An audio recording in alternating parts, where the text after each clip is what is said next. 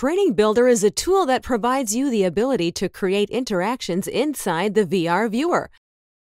It contains 4 main sections. Let's explain each one further.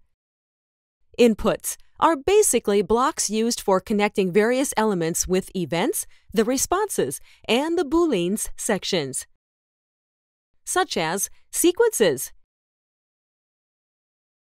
scene states,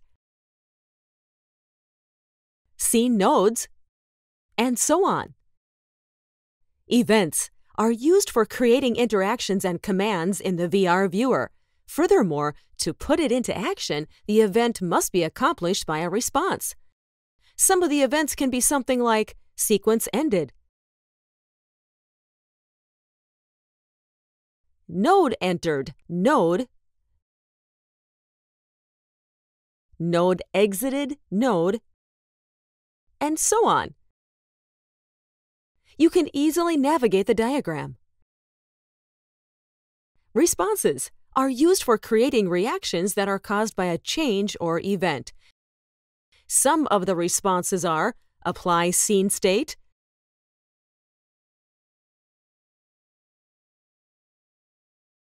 play sequence, stop sequence,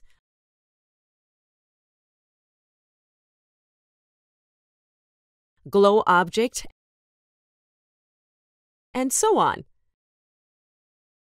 Lastly, booleans. Booleans are used for creating complex flows using operations and conditions. It has 2 parts: states and operations. States part includes variable equals value, objects overlap,